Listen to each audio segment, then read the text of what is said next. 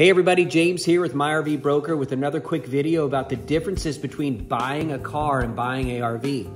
If you haven't seen the videos yet, please go back and watch them. We're going through the top 10 reasons. We're starting out with number 10 and working down to the number 1 reason why it's different.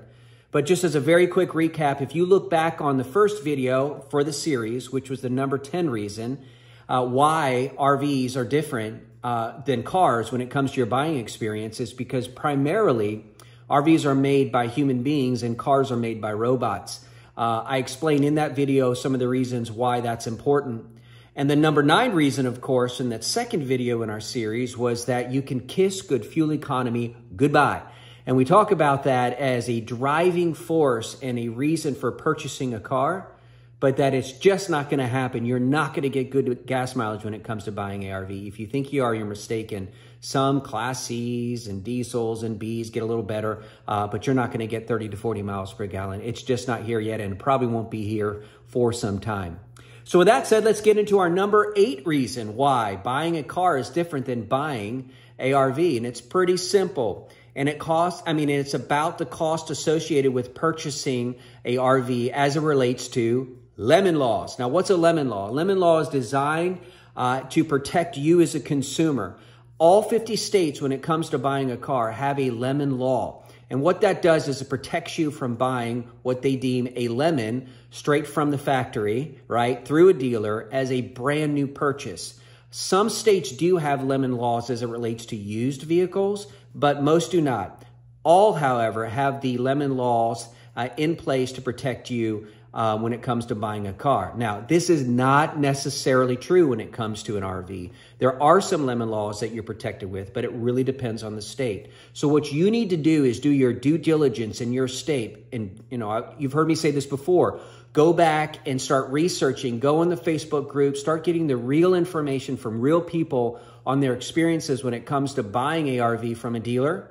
But also research what your rights are, how you're protected in case you buy a RV, new or used, and what your protection is in case there's something wrong or maybe something wasn't disclosed that should have been.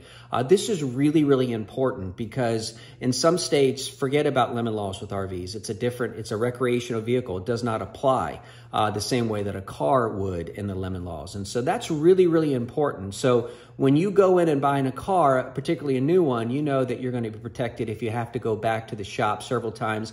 In some states, it only takes twice within a month for you to go back and get the same problem fixed that wasn't resolved to be deemed a lemon. And in some cases, like with these large manufacturing companies, Ford, Chevy, Dodge, these other ones, they'll actually buy back that vehicle. They'll reacquire that vehicle and then fix it there at the factory and then sell it again. And when you pull up the Carfax, you're going to see all those reasons what happened. A lot of times there's nothing wrong with the car. There was just one problem with it. And as a courtesy, they'll go back and they'll buy it because they want to keep the customer happy. In some cases, the state will require them to do that.